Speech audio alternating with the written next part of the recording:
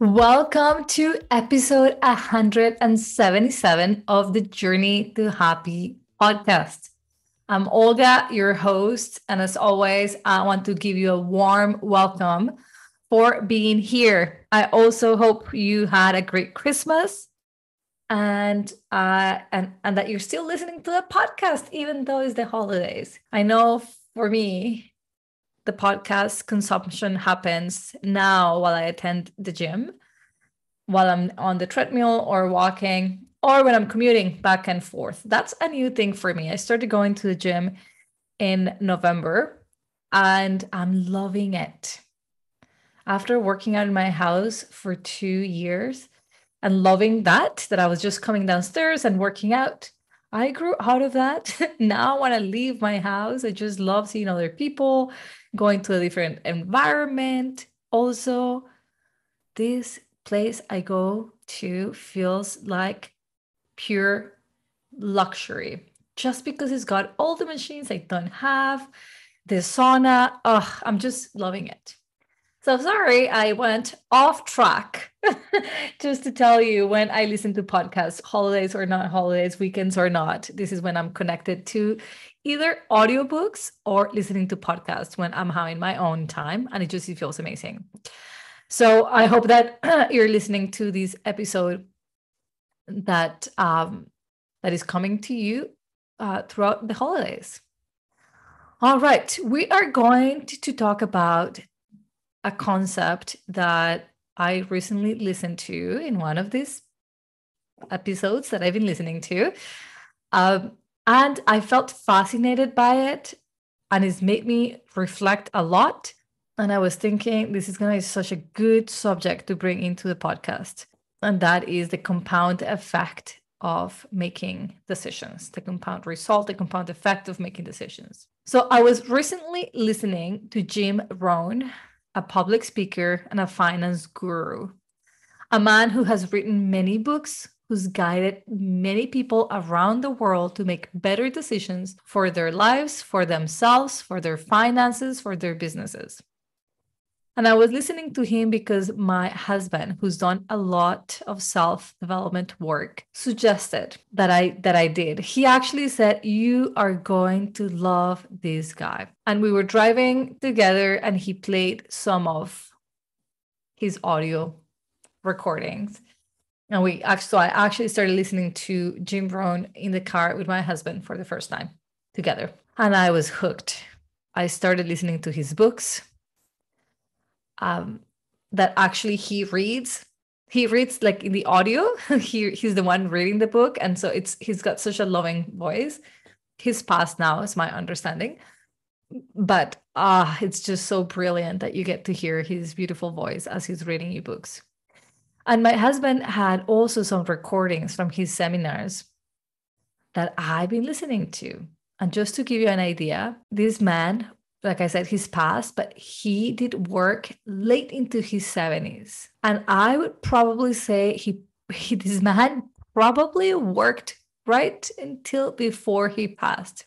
Because one of his concepts was that he says that the average life expectancy after somebody retires is 6 years. So he was always like, it's not safe to retire. Don't do it. The odds are against you. So don't do it. Do not retire. And he meant that as a joke, but also he really was encouraging people to continue to be of service for as long as they could, because it's not only good for others, it's so good for you and your soul. And in so many ways, as I was listening to his books, he was like, just you can tell the passion that he's got. And he was saying, for this particular seminar I was listening to, or it might have been a book, my cables are crossing now. He was talking about making the weekend be worth everybody's while, because he was in his limited time, knowing that he's aging and that his life is coming soon to an end, that he was taking time away from being with his family to be in this seminar, to be giving to people his lessons. And he was thinking like this, you have no idea how much value there is in this for you, for me, for my family. Anyways, from that perspective, I think it's just so inspiring, I think. And those are decisions that he's made, right? And he's talking about why that decision of working late into his 70s matters to him, which is leading me nicely into our subject of today. We make decisions every day, and decisions could be as simple as having coffee in the mornings. Say I, if that's a decision you make every morning. I'm going to say it. I, without a doubt, make that decision almost unconsciously now. It's just a given. Nonetheless, it's a decision. You make decisions to going into work, to work out that morning, to meditate, to shower, to wash your hair. So we're constantly making decisions. Like I said, some that you no longer think about. Some you think about. What am I eating today? What am I drinking this morning? So there are automatic decisions that you've been making for a long time, like the coffee. It's an everyday decision. You never change. It's always the same decision. And you know what is funny? Even though we make the same decisions every day, at least for my coffee, I'm equally excited about making that decision every morning. And so whether it is a conscious decision or not, we are always making decisions. And every decision that we make consciously or unconsciously amounts to something long term. But when we only look at a decision from a standpoint that it only impacts this one moment, we miss the power of the compound decision. We minimize it. So I have been having up until recently, this is when I decided to join the gym. See, a decision was born. But up until recently, ever since I got COVID, to be honest, my health has declined. I've had all kinds of issues, some of which at this moment of recording, we're still trying to figure it out. And I'm not saying this was all caused by COVID. One of my theories is that this is all caused by COVID, but we don't really know. Anyways, I have been having a really hard time getting up early to do my workouts. And if you're brand new to me, you don't know this, but I am a big, big fan of morning routines. I am a morning person. I go to bed early so long as I can get up pretty early and just start my day taking care of myself. That's a decision that I started making when I became a mother, and I felt my own time was so limited. And I started resenting baby, husband, house, work, all things. And I realized what was missing it was 1 hour a day just for me. So I am a big fan. You don't have to twist my arm for me to get up in the morning and go work out and meditate and have my coffee. Those are 3 things in my morning routine. However, for the longest time, for the last 2 months before I started joining the gym, I was having a really hard time getting up at 5:40 in the morning because it's super dark. It's winter now and it's really dark. And it kind of it just ruined my morning routine. But I wasn't having a hard time getting up because my room was pitch black, because outside was pitch black. I was having a hard time getting up because I wasn't feeling well. And all of this combined, the outside not looking great, the inside not looking great, had me not really looking forward to going into my garage and doing my workout. So the decision that I had been making for a long time of getting up, that was not even a thought. I would just get up, turn off my alarm, go downstairs, do my workout, come back up, meditate, make the coffee, call my boys. That routine had been interrupted, and I was creating a new routine. Every morning, my alarm went off and I shut it off and I stayed in bed. I only thought of it as in this morning. I'm not deciding that today. And that became a day became 2 became 3 days became 2 weeks, 2 weeks became 2 months. I had created suddenly a new habit out of making a recurring decision. What seems like a small decision because my brain gave me an out had a compound effect of not exercising for 3 months. No, I'm not just not exercising, not having a me hour for 3 months. So my mind was like, yeah, but you need more sleep. It's okay. You don't need to do exercise. And the truth is, I didn't need to exercise. In fact, doctors were suggesting I wouldn't, but I could go for a walk. I could use that hour to write. I love writing, to journal, to sit down and meditate longer. I was just taking that hour entirely. And so I started to notice that not only was I not taking my hour first thing in the morning, I also was not doing it later. And guess what? I am of service all day. I coach, I manage, I parent, I make breakfast, I clean my house, right? All the things, like I'm sure you do as well. And after school activities, and then do some laundry. Before you know, it's 8 p.m. and I'm putting my son to sleep. And I'm also like, oh my God, I have to go to bed too. So that little decision that I made on a constant basis was amounting to something, a sense of lack of fulfillment. I'm not good enough. My body changed. I put on some weight.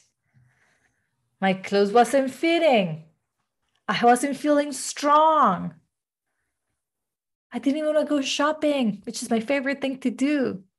If my husband would offer me a compliment about how I looked, I will dismiss it immediately. I'm like, impossible. I'm not attractive right now. Or like, I want you to notice how many things change in a short period of time because I made one decision consistently every morning. So you see, every decision we make, whether it's consciously or not, when we minimize it and we think it only impacts me today, and you tell yourself that story and you believe yourself that story and you create comfort in making that decision over time, is going to have an effect, a compound effect. Now, I love following my intuition. And while I think I don't want people to feel, especially with movement or with any kind of habit that you want to have, I don't want it to be like super strict in your head and like you're not enjoying the habit anymore because of all the things that you're telling yourself. That's not the point.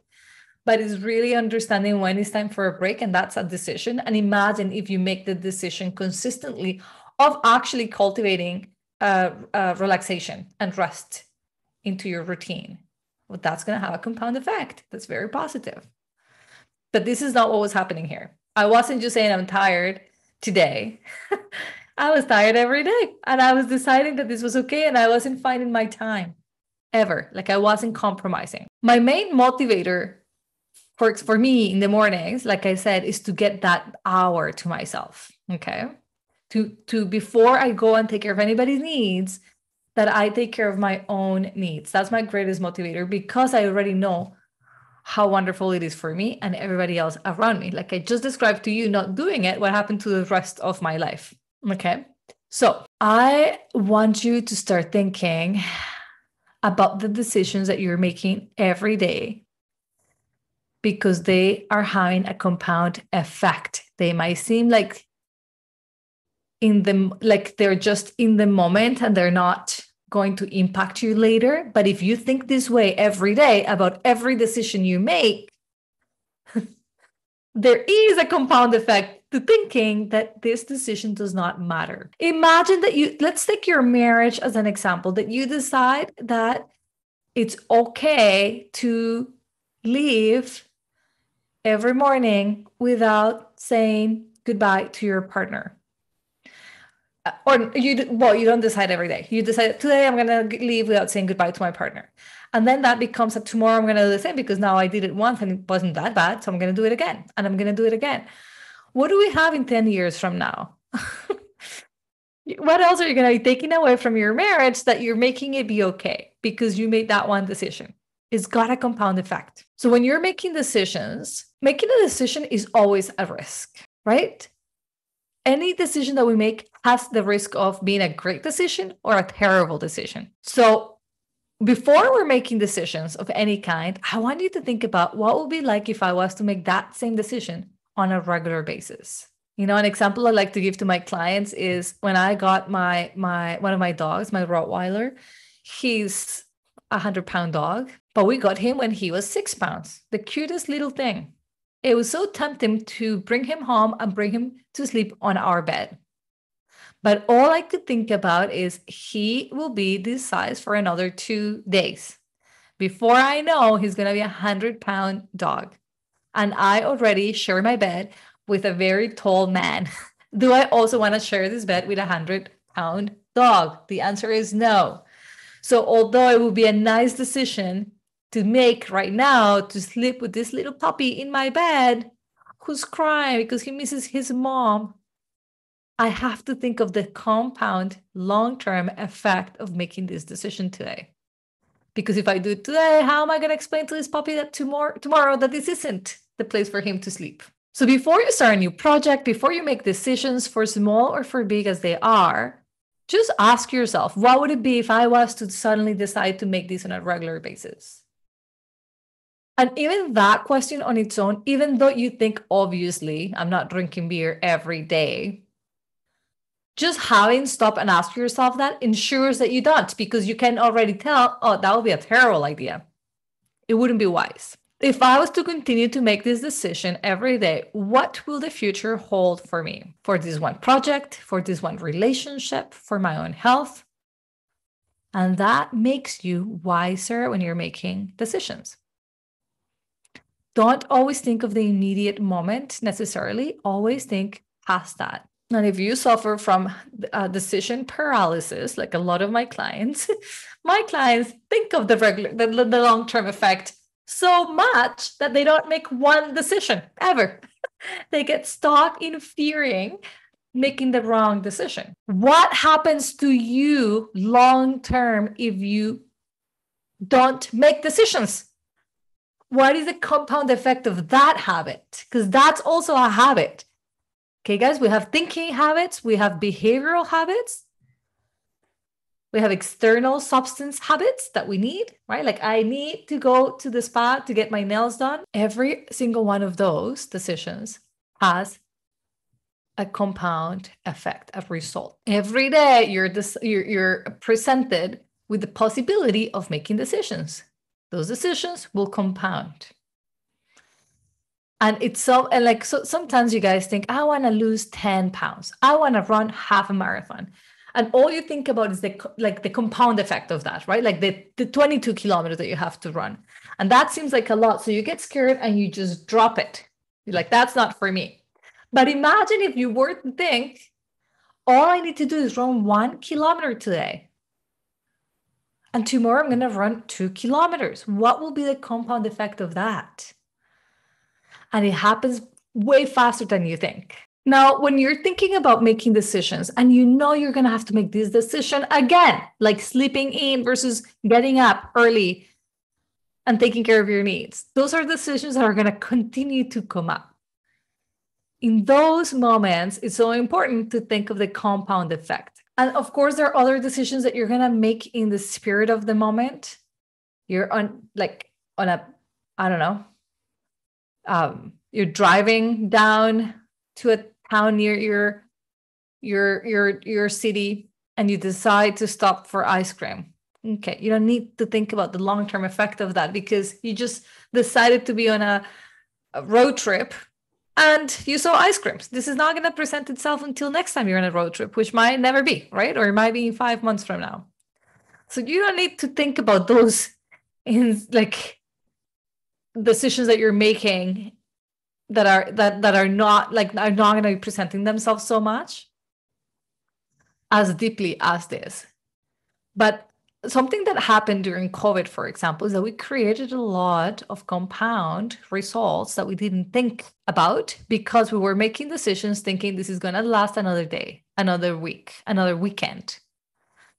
And 2 years later, we have people with a lot of very unhealthy habits created, such as not exercising or drinking wine at noon or wearing yoga pants, no matter what you're doing, or showing up into meetings like Zoom meetings wearing clothes that you would have never done if you had to be in person. For example, when you're thinking about your parenting skills, your approach to parenting, and you notice that you're constantly fixing things for your children, that you're constantly telling them what they're capable of doing, how to do it, what do you think the compound effect will be for that child and that relationship of the two of you, of doing things for them, of telling them all the things that they need to do?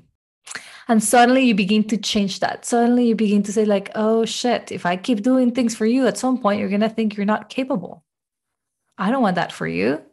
So even though right now my son is 3 and it's so tempting to do things for him, because one, they'll be faster, they'll be done well, save us time, we can then get on with our day. If I keep making those decisions on a regular basis as though I was never going to be impacted by this, I will be doing a disservice to him and to myself. So now I look at my son and I know that might require some patience and extra time. But if I baby him or if I try and fix all the things for him, when is he ever going to develop the muscle of getting things done by himself, of feeling proud of his efforts? We forget to turn it off. It becomes a habit. We just run into these quick decisions that we make thinking this is never going to have an impact. But guess what? Who's raising that child? I am. How long is he going to be with me? A very long time, right? So it becomes a habit, and sometimes breaking habits is a little bit more complicated. Not impossible, but more complicated. So if you are listening to this episode and you're thinking to yourself, holy shit, I've got all these habits created, don't worry about it. We can always change habits. I've got a lot of episodes on changing habits. I teach people how to change mental habits throughout my coaching programs. If that is you, come see me. We'll get that done. This episode is just about thinking about the compound effect that one decision can possibly have in your life, especially if you make that one decision every day or a lot of times. But once you decide to start thinking of your habits and of your decisions and decisions you've made in the past that you're currently living with, because you're sitting in the compound effect of those decisions, like maybe you have now a teenage child who's like, I can't do anything. You do it for me, mom. You're constantly fixing things for them. And you're listening to this episode and you're like, shit, I've got to change this now. And you begin to make a different decision because you're now convinced that the compound effect of changing the way you're interacting with your teenage child, even though you've interacted the same way for a long time, the compound effect of changing is going to be better. You're going to have the stamina to undergo any kind of discomfort that might arise from you making a different decision, and this also having different impact on everybody around you. And you're going to start noticing with amazement, especially when your decisions impact other people, how they begin to make different decisions for themselves. Because they begin to understand the compound effect of constantly doing things a certain way versus another way. Because there are so many decisions that you make. I call them habits because if you make them for a long time, they have become habits, right? I have a habit of drinking coffee in the morning. And if I don't, I get a headache. My body has habituated to drinking caffeine in the morning. So when you think about your the decisions that you're making and you're thinking about the impact that they're going to have, and you're already thinking like, okay, this will be a better decision long term. Even if it seems painful right now or trivial, it's important that I make it because I'm now thinking of the compound effect of that decision. It's going to give you so much motivation to do the right thing now. Because often we opt out of doing the right thing now because we think, it's just today, it's fine. Every single person who makes it to their 60s in terrible health looks back into their 30s when they were smoking and drinking excessively and think, shit, I wasn't thinking of the compound effect of that. Or I was thinking you're so far away. I'm just drinking today. So listening to this episode in a way is waking you up to decisions that you're making today. We're about to start a new year. Right? What decisions do you want to make? And think of it from the perspective of having made that decision for a full year. If you and I sit down next December 26th of 2023 and we look at the decision that you decided today that you were going to make in a consistent basis, what would that feel like? What will be the compound effect that you and I will be experiencing? I was telling you about my decision of going back to the gym. That was a good decision. I like it. I'm highly motivated. I was telling you about the decision that I make of listening to books and podcasts while I'm in exercise mode, when my hormones are happy. I thought of the side effect of that. Oh, I really like that. So I am intentional about doing this because I like it. I feel that I'm making decisions way more smarter, because I get to think of the side, like the end result. So I don't know when you're listening to this episode, maybe while you're showering, maybe while you're going for a walk, while you're stepping away from all family things, maybe you're listening to this in January. Whatever you're doing, just sit down for a moment and think of your life. See it all, because everything you have right now in your life and don't have is as a result of decisions you have made up until now. And if you find that there's a problematic part of your life, maybe in relationships, maybe with finances, maybe with your health, I want you to specifically zoom into this area of your life neutrally, with a lot of compassion and love, and ask yourself, what decisions may I have made, or have I made up until now, that brought me here? Friends, this is such a powerful exercise. If you've got debt, what decisions have I made? Being aware of the decisions you've made on a regular basis that seem insignificant at the time, but now have you $20,000 in debt, give you really important information for the decisions that you want to make next on a regular basis. So if on a regular basis, your decision has been to spend mindlessly without a budget, and as a result, you never have money saved. You're not in debt, but you never have money saved. And it always feels like you just don't have money. What was the decision you've made? Right? Like, oh, I'm shopping on Instagram as soon as it shows me something nice. And it seems like, well, I've got the money, why not? That decision, long term, builds up to no money saved. One of the reasons I absolutely love being coach myself is that every week I get to notice what decisions have I made and how are they impacting my mental health, my emotional well-being, my marriage, my business, my parenting. I have now gotten used to, not every day, but most nights when I enter my day and I've kind of go over how my day was, I think about like decisions I made of the foods I ate, or whether or not I exercised, of how I connected to my husband, of how I connected to my son, how I coached that day, the decision I made about skipping lunch or having lunch, and how that made me feel at the end of the day. And thinking of this long term. Shit, if I keep up the rest of the month skipping my lunch, how am I going to feel? So do this exercise. Go over your life, see what you've got, what you don't have, and notice the decisions that you've made that have brought you there.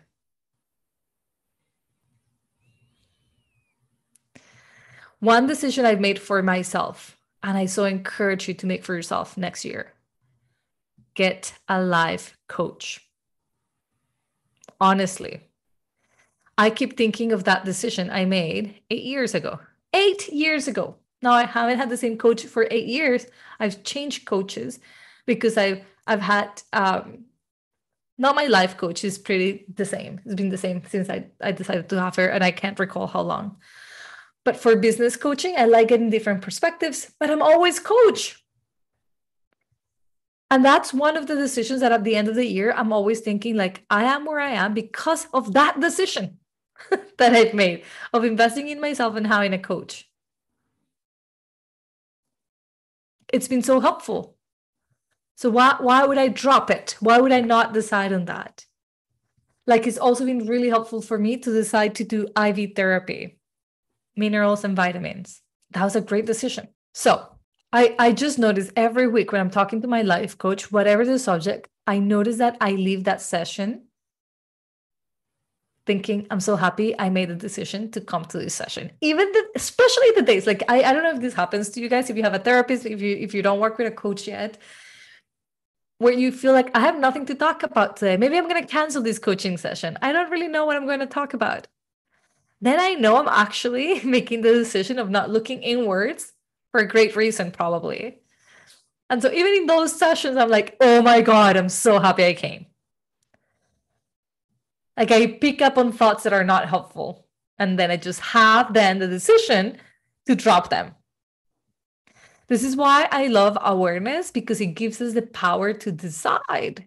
Oh my God, I never realized I was doing this. Now that I know, I get to choose. What do I want to do about that? It's so important to create a relationship where you can just say your thoughts out loud. You can hear yourself. You can go through your human experience with another human and problem solve.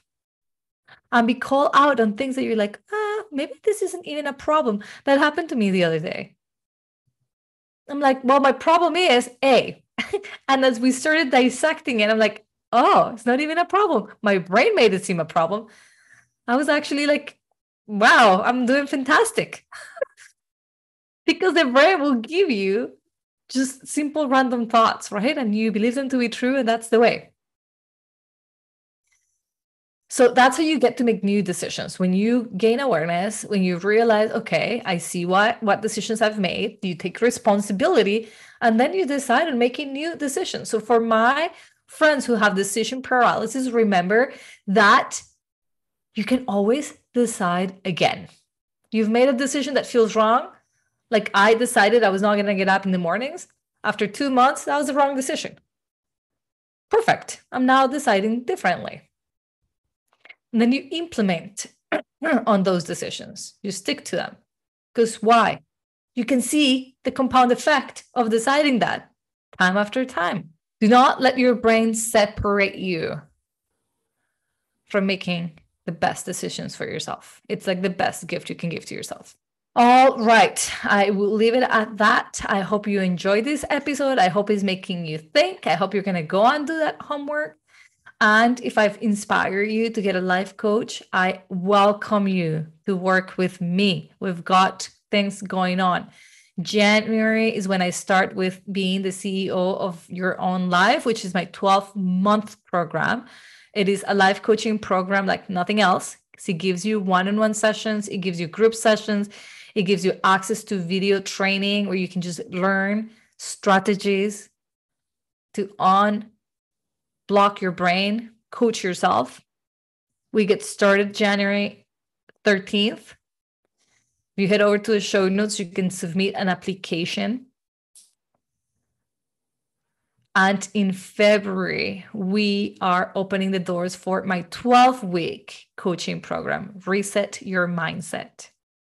And very soon, in January 13th, I believe, we are going to be offering a full week of Detox the Mind, which is actually one of my favorite workshops to teach. It's a 5-day workshop, and it focuses on detoxifying the mind from anxiety, from expectations, from talking meanly to yourself, from being the worst self-critic you could possibly have, to being more of an ally.